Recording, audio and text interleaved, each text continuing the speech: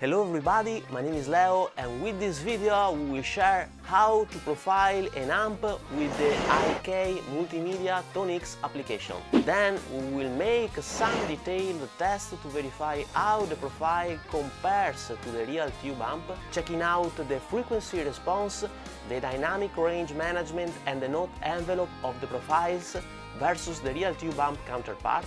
Then we will also check out 3 profiles I have created in a very short demo song in order to have a clear idea of the quality of the profiles created by the TONE X application and to verify how touch sensitive they are. And finally, I will give you my 2 cents. So, I hope you enjoy, and please don't forget to subscribe and ring the bell, as it would be of a great help. Let's start! First of all, what are we going to profile? We're going to profile a Marshall Plexi connected to a greenback speaker with 2 microphones, an SM57 and a Royer 1-to-1. The SM57 is going to a Chandler Germanium preamplifier, where the Royer 1-to-1 is going to an Eve preamp. As an audio interface, we're gonna to use my Apollo X16, and I'm gonna use a radial DI box, the one shown in the screen. So the first information here I want to share is that you don't need to buy the IK multimedia box, you just need a reamp box. For instance, my radial one, that could be whatever reamp box you may have. The first thing you have to do once you open the TONE X app is to go to the Modeler tab here. In this way, you're gonna open the procedure to capture your amp, and the application will also tell to your audio interface to switch to 44.1 kHz at 24 bits. At least this is what is happening automatically with my Apollo X16. The second step is to select if you are profiling a guitar rig or a bass rig. I'm obviously capturing a guitar rig, and here the application is asking us if we want to capture an amp plus a cab, an amp plus a cab and a distortion pedal, just a pedal, just an amp, or a stomp and an amp. I'm gonna capturing an amp plus a cabinet. Here you have to set up the connections to your audio interface, to your monitors and your guitar and your microphones. Actually, I have already done once the application, so you see here everything is already selected, but if it is the first time, you're gonna find here everything not selected. You have to select your audio interface as the output device and your audio interface as an input device. And then in my case, the guitar is connected to the line 5 of my audio interface. The reamp box is connected to the line out number 8, that then is connected to my Marshall amplifier. The microphones are connected to the preamplifiers, and they are connected to the line 6 and 7 of my audio interface, and then I have obviously my monitors connected to the monitor left and monitor right output of my audio interface. These are the connections that are fine for me, and obviously you have to find out the connections that are fine for you. The one thing that you can't miss is the reamp box, as the application sends signal to your amplifier through a reamp box. Let's move forward. Now here the application is asking to verify the level of your guitar. Here, as you can notice, my levels are just right because I'm not going into the yellow or red zone, but I'm just in the middle. Here I can hear my amp.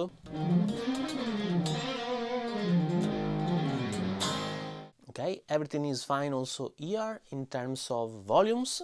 And now the application is gonna ask me to check out the volumes of the microphones.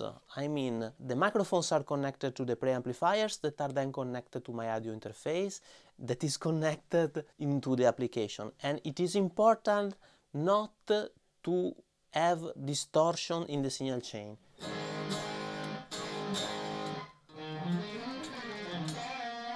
So here, as you may notice, my second microphone, which is the SM57, is a little bit distorting, so I have to reduce the volume.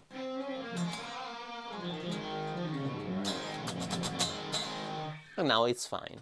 Another very important thing, we can also blend the two microphones. So I can have more SM57 or more Royer in my tone actually. Let's give it a little bit of more SM57. It is very important with this step that you really check out that the tone you are profiling is the one you want, in terms of blending of the microphones, in terms of setting of your amp, because what you are profiling is what you are gonna get. And if you have a bad tone, you're gonna profile a bad tone, obviously. Let's proceed, and now we can start the capturing procedure.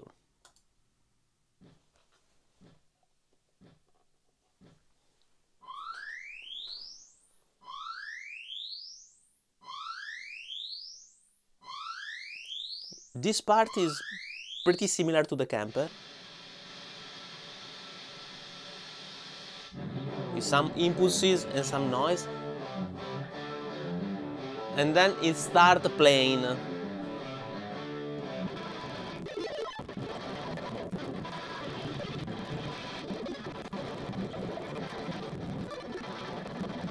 It takes longer actually than I expected. Now here you can select the level of accuracy of your profile, training the neural network. Now you have three levels: fast, default and advanced.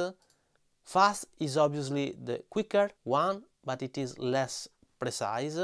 Default is kind of in the middle, and advanced is accuracy level that provides you with the best results. And it takes a lot of time. I have already done this procedure once, and I have profiled my Mesa Boogie Lone Star, and it has required 1 hour and 40 minutes. A lot. Now, I'm gonna do the advanced once more. Let's start.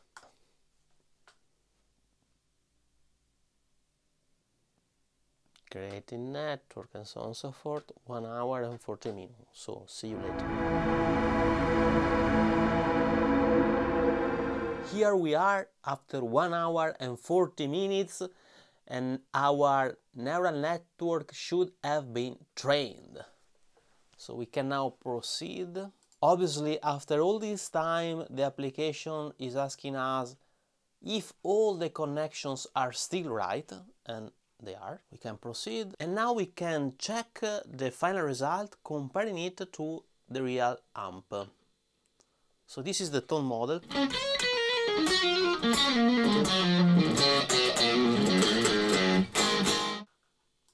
Real amp.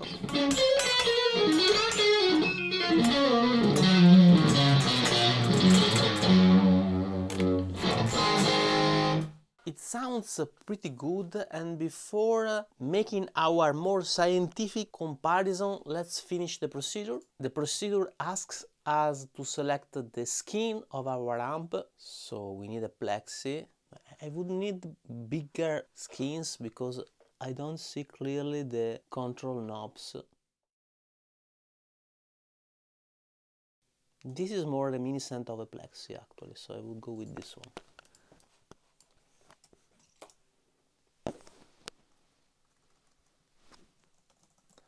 Leo plexi lid.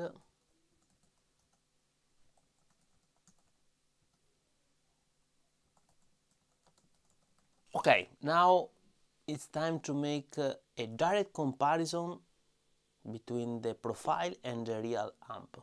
Let's do it. We will now compare the profile versus the real Marshall Plexi chain profile. Actually, I have used a specific profile just using an SM57. In fact, during the profiling procedure, you can use two mics, defining the level of each of them. I mean, how the two mics should blend together. And this blending level would be almost impossible to replicate with the real deal. Therefore, we will compare the real plexi connected to a greenback speaker with an SM57 connected to a Chandler Germanium preamp against the AK profile of the same rig. We will make the comparison using 4 DI tracks previously recorded in my digital audio workstation, thus being sure that we are gonna use the exact same licks for both the amp and the profile. With the 4 DI tracks, we will check out, first of all, the overall frequency range response, then just the bass frequency, then we will check out the dynamic range management, I mean, how the profile cleans up and breaks up according to how soft or hard you play the strings, and finally we will check out the note envelope. After this more scientific test, I will play a little demo song so that we can also hear 3 profiles I have created in action, checking out how they respond to our touch. I will not say anything during the sound test, and in my 2 cents section of this video we will share our impressions and the final considerations. Let's start!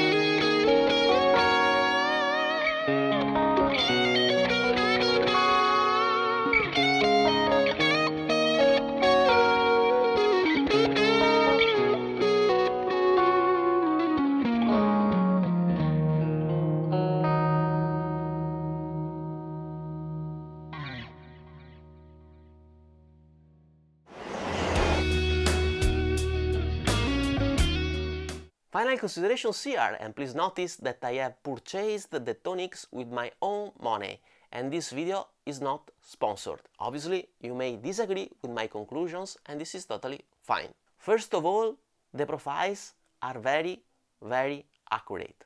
Full stop. You can get a really good and accurate recreation of your real amp, both in terms of tone and how the profile reacts to your touch.